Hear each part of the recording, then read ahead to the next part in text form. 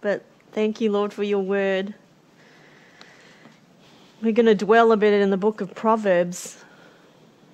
Love the book of Proverbs. Who loves the book of Proverbs? Give me a little wave. I was sharing with the school one Tuesday night how the book of Proverbs is profound because it is a book of wisdom, yes. But it's not just wisdom for living in this life, which I know that it is. It's practical wisdom. And I encourage you that if you lack wisdom, if you're finding that you're struggling with finances and relationships and doing the right thing day to day, and go to Proverbs. Dwell in Proverbs. It will help us in day-to-day living. But there is a higher level of understanding. There is a higher sight, a higher seeing, I believe, that comes from this book, a wisdom that is heavenly, a wisdom which is the revelation of Christ himself, a revelation that brings the ways and the knowledge of God. Who loves the ways of God? Give me a quick wave. That's knowing him. There's no greater riches. There's no greater pursuit than to know him. And today's message is called Staying True in Love. Staying true in love. In Proverbs 18:22, this is the Amplified. Proverbs 18:22 Amplified says, "He who finds a true and faithful wife finds a good thing and obtains favor and approval from the Lord." He who finds a true and faithful wife finds a good thing and obtains favor and approval from the Lord. Now, your version might just say, he who finds a good wife, which is good. But I love the Amplified here that says, he who finds a true and faithful wife finds a good thing. Now, this is often thought of course, when we're doing sometimes marriage counseling or those sorts of things, this verse will come up and we'll talk about it in physical marriage. But you know what? There's a higher marriage. He who finds a true and faithful wife, I'm talking about Jesus and his bride. And I want to tell you, I hear the cry from heaven of a bridegroom. And I saw him looking over the vastness of Australia and how parched and how dry it was. And I heard the cry saying, "Where is my Australian bride? Where is my true and faithful wife? I am searching. I am searching." The Word of God says, the eyes of the Lord run to and fro throughout the earth, looking, searching, desperate, looking for those who are fully committed to him. That sounds like a marriage, fully committed. I'm in this for life. And I believe God is speaking to us, a true and faithful wife, fully committed. Can I just be frank? If you can't make it to church because you're too tired or something else in life has gotten in the way, you're not fully committed. If you can't get to the house to seek the Lord, something else, another lover has come in. And that is the truth. And I say that with love. You need to repent. You have lost your first love.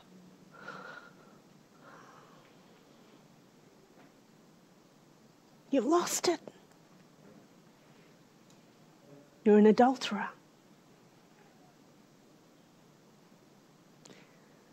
He who finds it true and faithful.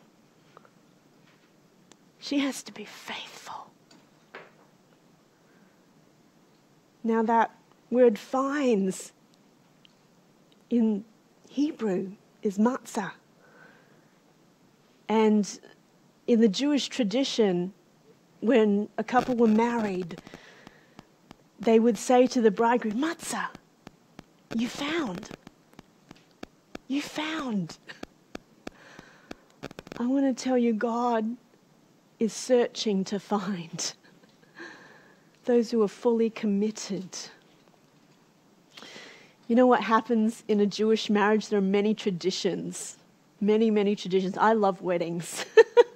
When I go to a wedding, it could be complete strangers. I don't know you from a bar of soap, but when those two eyes lock, when that wedding music starts and she's in her bridal gown and she's walking down and the bridegroom turns around and their eyes lock, there's just something that I just burst into tears because of the way you can tell they're in love.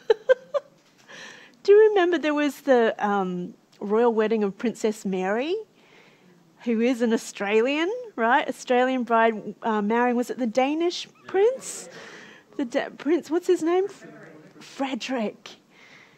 And that moment when she arrived and he turned around and all the world were watching on TV and he burst into tears.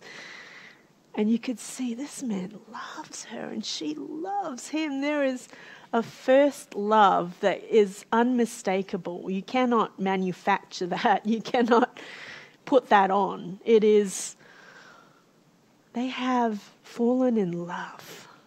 They have become so intertwined. They are in their thoughts day and night. They have been looking forward to this very moment. Just something from the inner place just bursts out. That's how we should be in prayer, shouldn't it? When we're in first love, Lord, come quickly. And you know, in a Jewish marriage, one of the most iconic traditions is this tradition where it's unusual, but you know, every culture has its tradition. Like they have a glass and they wrap it in some tea towel or something and they put it on the floor and they break the glass. Sometimes it's just the groom, sometimes it's the groom and the bride, and they break this glass and they go, Mazel tov! I love these amazing traditions. You know, when we were married, because I'm Chinese, we had a tea ceremony, and that's a Chinese tradition. And I know we've got a couple getting ready to marry here. You might have your own traditions of things that you bring that are part of who you are. It's going to be an exciting, wonderful celebration. But in the Jewish tradition, it's this strange breaking of the glass. And I was reading up about this. It's a bit of fun, but there's great meaning in it. And some of Jewish traditions, they believe that this speaks of a couple things. One of them was, even though in this beautiful celebration of a wedding and this joyous occasion, there was this remembrance that as Jews, we remember the breaking.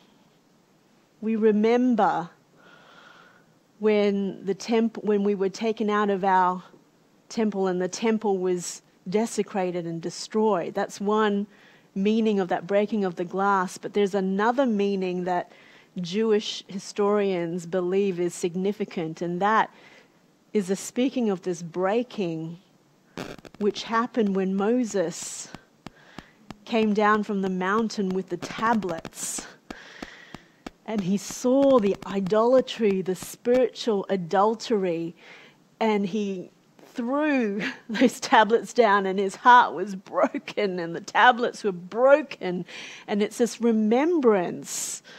it's very strange. This is supposed to be a joyous, wonderful occasion. Everyone's happy, everyone's dancing, everyone's celebrating. But in this moment, there is this remembrance of this brokenness. And it is a picture of the brokenness God had over the spiritual adultery of his own bride. And so it's almost an ominous thought that, remember, this covenant you're entering into is a promise for life. But there is a possibility here, if you are no longer fully committed, there can be a breaking. He was warning about spiritual adultery, remembering. Now, the thing about glass, they would not break, crockery, or it was glass. The thing about glass is that it can be melted down. I was reading about this, about the significance of it, the prophetic significance, but it can be melted down again, even if it's been broken, and it can be reformed. Now, I believe that's God's encouragement. That if we've let our heart wander, and that happens in a day-to-day thing, doesn't it? That God can still melt down that idolatry if we come and repent, and he can reform what is a true first love. And this week, prophetically, I was meant to hang out with Narelle, but the day before, I opened the fridge, and this glass container that I had unwisely stored precariously in the shelf fell down onto my foot and bruises, this big heavy glass with chicken in it, of all things. And, I was sore. I had to put my foot up. I had to put ice on it. I couldn't walk properly. You know what the word says? Unless we fall on the rock and be broken to pieces, the rock will fall on us and we will be crushed. And so the Lord is speaking. Are we too chicken to hear the truth of it? A true and a faithful wife he wants to find, and it is a good thing. Now, how does a marriage break down? I know that we've done marriage counselling, Chris and I, over the years. How does a marriage usually break down? How does an affair start? It's usually little by little. It's usually not a sudden thing. It's usually day by day a little of your affection given to someone else or something else. Maybe there's a colleague at work that you've been working with. Starts to get lots of nights, or you have to partner up with someone of the other sex and you begin to share hearts. And then some weeks go by and all of a sudden you're texting one another. You know, at first it was about work, but now, I'm going through something. What do you think about this? And all of a sudden the affection of someone else creeps in. And then all of a sudden your thought life becomes excuses. Well, I just don't love you anymore, to your wife or your husband. This person meets my needs. This person understands me. I've changed, you've changed. The thing is that in a spiritual marriage, God doesn't change. It's we that change. Right? He's perfect. His love never fails. His love is constant, is perfect. But we start little by little. Our affection for something else, our thought life is consumed with something else. You know, when you're in love with something, you'll think about them all the time? I love that, Chris has been home for the last two years. It's been awesome. But it's also, he's been ready and raring to go back to work. And just this week as he's gone back to work, he's really enjoyed it.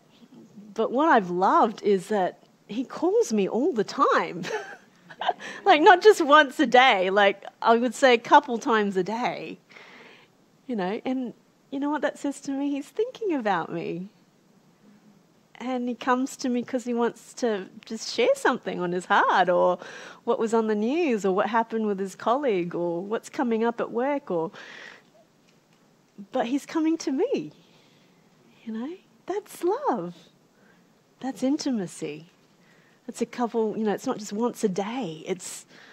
That's the love that we are to have with our bridegroom, isn't it? You're always thinking about him. You're always, Lord, what's on your heart? Lord, you're always turning to him. That's the cultivating and the keeping of first love, isn't it? And, we're married 20 years this year. In April is our 20th anniversary. And I don't know about you, but it takes a lot of work to maintain real love. It's not an easy, happy-go-lucky thing. It's something that you have to be deliberate about cultivating, about growing, about keeping the fire going. Now, in that instance of an affair, what we counsel a lot of couples about is usually the same theme, and it is, what does love look like? And we find that along the way sometimes with couples, or especially if they've come from a dysfunctional, background, it's this relearning, this saving of the soul, according to the Word, what the Word says. What does love look like? In other words, what does Christ look like? But practically, what does love look like in a marriage or in relationships? And the Word refines and the Word renews our mind into what love is. Now, love is not letting your heart drift little by little. See, if it's love, that colleague, you wouldn't even go near that person. If you love your wife, if you love your husband, you would go to your boss and say, look, is there any way that you can pair me up with someone else, or I can, continue this project? This is not good. That's love. You don't want to even be around temptation. You're willing to give it up. See, that's the test. See, love has to be tested. Job said that you tested me, O Lord, and I came forth as gold. That love has to be tested. What does love look like? It doesn't even go near the temptation of anything that takes the place of Jesus. If there's anything that begins, little by little, your affection, your thought life, your emotion, your desire, what gets you excited? You remember, on a date, you're excited to see that person, or if you haven't seen your husband or your wife or someone for a while, you're excited to see them. What happens when you're no longer looking forward to seeking him, looking forward to spending time with him? That's been lost. You've got to cultivate that again. Something else has taken your imagination, your affection. Now, the trick with that is you've got to fast from that. You've got to come away from it. Don't even go near that temptation. That'll test. Lord, even that doesn't come close to my love for you. Now, that can be anything. That's the idolatry. That's the golden calf. That can be ministry. That can be things of God. That can be career. Lord, I give you my career,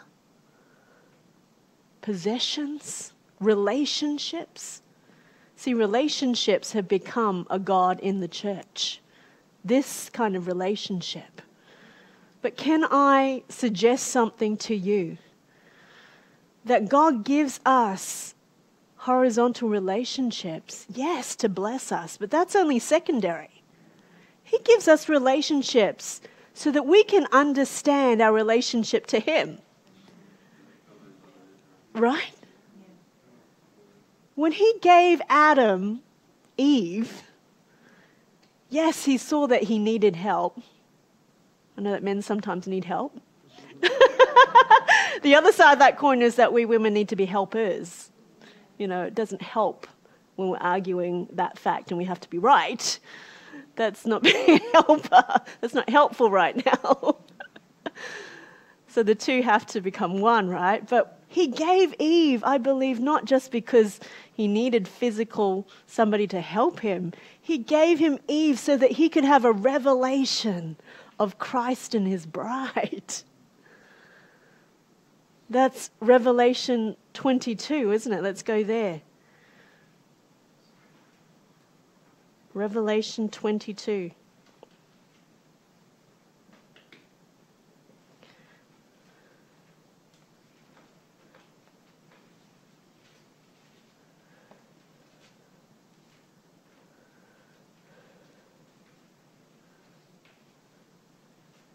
Just pull up my notes here. Verse 17, the Holy Spirit and the bride, the church believers say, come. And let the one who hears say, come. And let the one who is thirsty come. Let the one who wishes take and drink the water of life without cost. The Holy Spirit and the bride is the revelation of Him coming back. And turning to the left, Revelation 21, then I saw a new heaven and a new earth, for the first heaven and the first earth had passed away, vanished, and there is no longer any sea. And I saw the holy city, New Jerusalem, coming down out of heaven from God, arrayed like a bride, adorned for her husband. And then I heard a loud voice from the throne saying, see, the tabernacle of God is among men, and He will live among them, and they will be His people, and God Himself will be with them as their God. And He will wipe away every tear from their eyes, and there will no longer be death. There will no longer be sorrow and anguish or crying or pain, for the former order of things has passed away. And then we want to skip down to verse 9. Then one of the 7 angels who had the 7 bowls filled with the 7 final plagues came and spoke with me, saying, come here, I will show you the bride, the wife of the Lamb. And he carried me away in the Spirit to a vast and lofty mountain, and showed me the holy sanctified city of Jerusalem, coming down out of heaven from God, having God's glory filled with His radiant light, the brilliance of it resembling a rare and very precious jewel, like jasper, shining and clear as crystal. Now note that it's talking about jewels. It's talking about the bride. I want you to go back now to Proverbs 31. Here is the bride. We talk about this a lot in women's ministry. The bride, the woman, and we talk about it from day-to-day life here on this earth point of view of what a godly woman looks like. But I want us to come now to Proverbs 31 from the perspective of the spiritual bride. What does a spiritual bride look like? Remember, he's looking for a true and a faithful bride. And it says, an excellent woman, verse 10, one who is spiritual, capable, intelligent, and virtuous. Who is he who can find her? Matzah. God is looking for His bride. Her value is more precious than jewels, and her worth is far above rubies or pearls. The heart of her husband trusts in her, he will have no lack of gain. So she's precious. She's a jewel. She's rare. There is a remnant, friends, of the bride. And the Lord is searching her out. In verse 18 it says, her lamp does not go out. Her lamp does not go out. We're talking about the spiritual wife now. The spiritual bride. Her lamp does not go out. What did he say to the Ephesians church?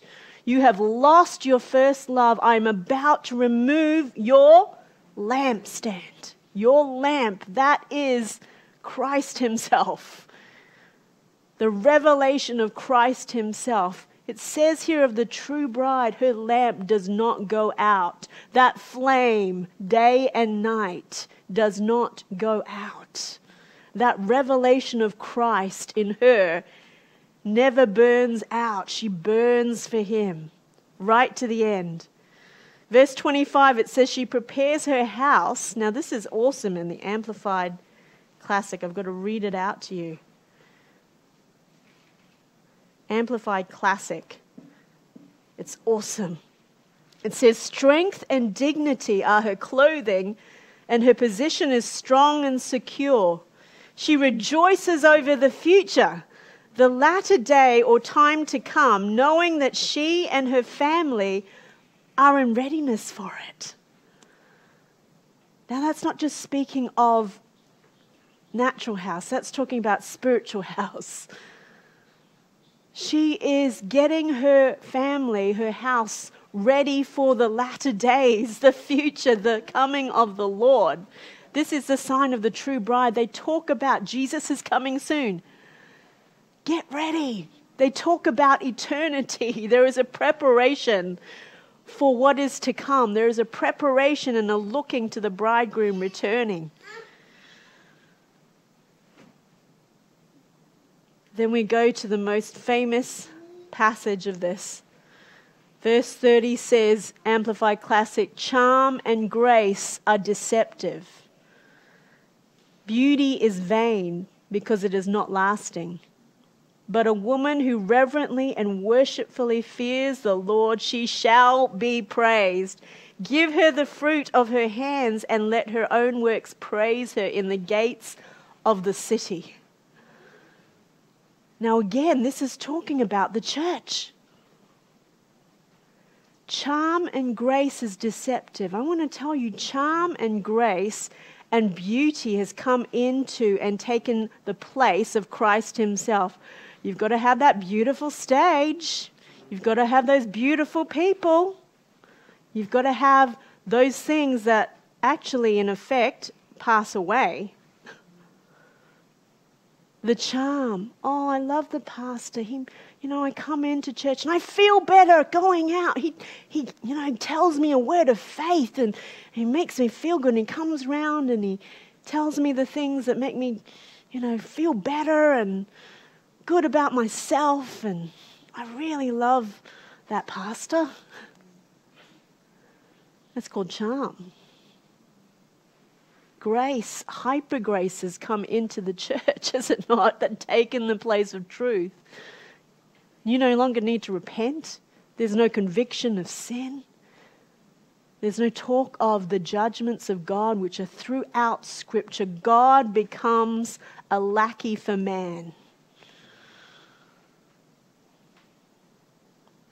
Charm is deceptive. Charm and grace is deceptive. Beauty is fleeting. But a woman, a church, the true bride who fears the Lord is to be praised. Is the fear of the Lord there?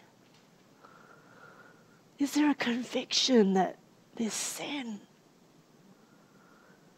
Is there a dealing with the self?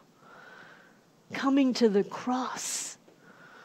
Dealing with lukewarm half-heartedness. If that's not there, if the fear of the Lord is not there, it is not the bride. It is a harlot.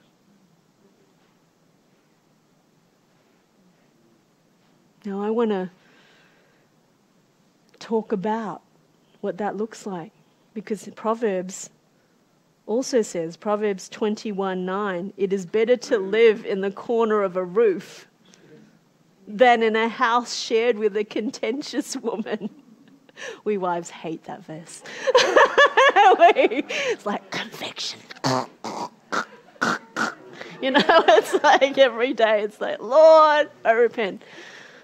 But I want to talk about this in regards, again, to the spiritual wife, the church. And it is so important that it's not just in Proverbs 21:9, it's repeated again, word for word, in Proverbs 24, Proverbs 25:24. It is better to live in the corner of a roof than in a house shared with a contentious woman. What's a contentious woman? It is the wife that argues against the will of the husband. Now, as we know, God, the husband, is perfect, isn't he? Now, if your husband's asking you to do something sinful, then that's not okay. That's not, you're not to go along with that. But here we're looking in the regards of Christ, the bridegroom, and we, the bride. If we are in contention with the will of God, given to us by the word of God, you know what it says? Jesus would rather be on the corner of the roof. He's gone. He's not there. He doesn't want to be there. That's the picture of spiritual adultery. You will not submit to the will of God. Obey God. The Lord doesn't want to be in that house. I want to end on some insights on some biblical stories that we know well, but I want to bring out again this aspect of this higher meaning when we think of we, the spiritual bride, the church, and Christ, the bridegroom. In John 8, 1-11, let's go there. Isn't it wonderful for the Lord to take away the veil so that we can see as he sees? It sets us free, doesn't it? Even if it's something we don't want to see. I want to see as God sees. In Isaiah, it talks about the watchmen looking for his return, and they will see eye to eye with him. That's the eye to eye of the bride in that moment with the bridegroom. They lock eyes. They see eye to eye. They see what the bridegroom sees. That's that intimacy. That's a true bride. We want to see what you see in this scripture. And I'll read it out so that it's fresh in our minds. But it says, but Jesus went to the Mount of Olives early in the morning at dawn. He came back into the temple court, and the people came to him in crowds. He sat down and was teaching them. When the scribes and Pharisees brought a woman who had been caught in adultery, here's that adultery again, they made her stand in the middle of the court and put the case before him.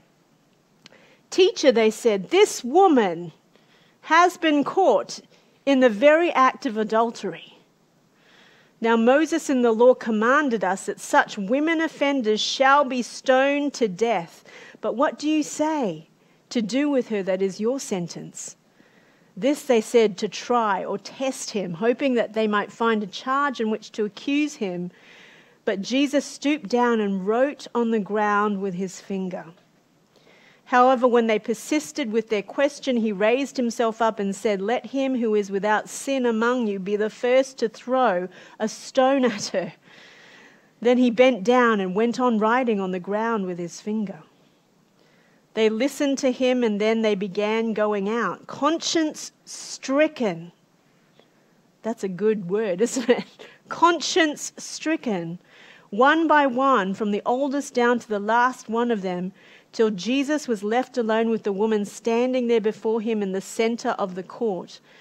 When Jesus raised himself up, he said to her, woman, where are your accusers? Has Has no man condemned you?" She answered, "No one, Lord." And Jesus said, "I do not condemn you either. Go on your way, and from now on sin no more." Now I want you to keep this story in mind and backtrack to John 2, where the Lord Jesus is found at a wedding. We're talking about weddings again, isn't he? And he is in a place where he performs his very first miracle, turning the water into wine. Remember that? But he's there sitting in a wedding, and it's prophetic. And he's in Cana of Galilee. Cana means Cain, which is a picture of discipline. The true bride receives the disciplines as well, right? The corrections in love. But here we see Jesus at the wedding, and his mother says to him, they've run out of wine. And Jesus says to his mother, "Why do you bother me? It is not yet my time." Now, some believe that that was about his performing a miracle. But I believe that that was him speaking of his wedding to come. He was sitting in that physical wedding thinking of, "Father, my spiritual bride, I've come to prepare my spiritual bride. I'm going to bring her back. I'm going to make a way for her to come back to me. And there is a wedding waiting for me." And this wedding reminds me of that fact. And you can just feel his heart going, "I can't wait. I can't wait for this wedding." And so with that in mind, here is the other side of the coin. Now we find Jesus in John 8, face to face with a woman who's in adultery. And these people around her willing to condemn her with stones in their hands, ready to kill her, because what does the Mosaic law say? If they're found in the act of adultery, you die. That's how severe sin is. That was a picture. God was trying to get the point through to his people. You commit adultery, it's death. That's the seriousness of sin. But yet, he wrote in the sand. First, I believe he began to write some of their sins in the crowd. Then they didn't get it. The second time he writes something, I don't know what he wrote. Nobody knows. But can I suggest to you something? Maybe it was the word spiritual adultery. Arrow, arrow, arrow, arrow. They were conscience-stricken. He had called out their sins. And he said, "You were standing there with a stone in your hand, ready to stone this woman for physical adultery. What about your spiritual adultery?" And they were conscience-stricken, and one by one they left. And he said to the woman, "Go and sin no more." See, the Lord was thinking spiritually. And you know what? He gave his life even knowing that his people would be spiritually adulterous. James 4:4 says, "You adulterous people, you have friendship with the world."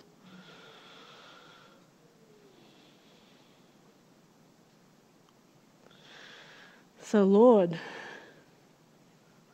I thank you for your word. John 8:15-16. When we don't see as God sees, he says, "You set yourselves up to judge according to the flesh by what you see. You condemn by external human standards. I do not set myself up to judge or condemn or sentence anyone. Even if I do judge, my judgment is true. My decision is right." Amplified Classic. "For I am not alone in making it. but there are two of us, I and the Father who sent me. And Luke 18:8, I tell you, he will see that they get justice and quickly. However, when the Son of Man comes, will he find faith on the earth? Now we read that, and often it's in the context of, will he find faith? Are you doing miracles? Are you doing this? Have you got faith for doing stuff for the Lord? But I want to propose to you something else. When the Lord comes back, will he find faith, faithfulness on the earth, a good and faithful wife? He who finds a true and faithful wife finds a good thing. That scripture, will he find faith on the earth? That's in the context of the widow who was crying out for justice. Do you remember that? Day and night. That was a sign of first love. That flame that would not go out. Let's just stand to our feet as we wrap up today. Oh Lord,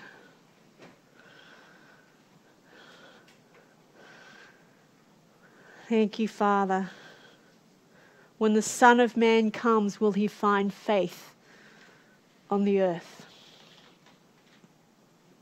Oh Lord, we look forward to a wedding.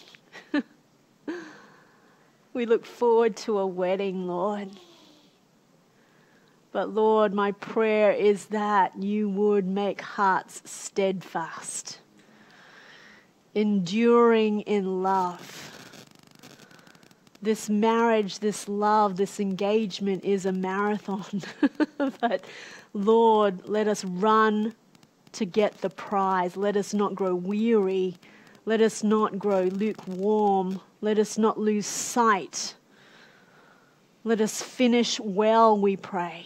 Lord, I pray for fresh insight this morning, Lord, of what it is to be a true and a faithful bride. Oh Lord, that you would find a true and a faithful wife in this heart, in this place, in this church, in this city, in this land. You are searching for a bride. You want to matzah a bride. Oh Lord, we ask that you would make a faithful people. And today, Lord, where there has been an inclination of heart elsewhere, where there has been a seduction, a luring away, little by little, day by day, affection to something else has taken your place, something else has given us satisfaction, something else has given us excitement before you. Oh Lord, I pray that you would bring that to the fore today, that we may repent, Lord. And if you need to bring that before the Lord today, just confess it before him. Oh Lord, I'm coming back to you. I want to be besotted. I want to be in love. I want to burn with holy fear. Lord, let everything pale in comparison to you. One thing I ask, one thing I seek, it's you, Lord. Thank you, Father. I pray that there would be a quickness of conviction and repentance to any other lover, anything that has taken your place, any affection. Oh Lord, Holy Spirit of the knowledge and the fear of the Lord, come, we pray. To have the fear of the Lord is to be quick to repent. Amen. Thank you, Lord Jesus. Bring us back to you. First love. First love, Lord. Thank you, Lord. Jesus, come. Jesus, come. Thank you, Lord. Bless each one as we go today with first love. What was a reminder to the Ephesus church? Do what you did at first. That excitement and that first moment with you, that first date. Oh Lord, restore that to us, we pray. Restore the joy of our salvation, Lord. The joy of being with you. And if you want that restored, just reach out your hands to Him today, Lord. Restore that joy, that excitement, that adoration, that love, that adoring. I woke up this morning with that song, That's Amore. Da, da, da, da, da, da, that's Amore. Lord, it's a silly song, but it's all about love. Oh, Lord, that Song of Songs, love, devotion, that adoration, Lord, restore it to our hearts. That every other lover would pale. Every other love would pale in comparison to the one. Thank you for the joy of love, the restoration of true love. This morning we pray. In the mighty, mighty name of Jesus. And everyone said, Amen. Amen.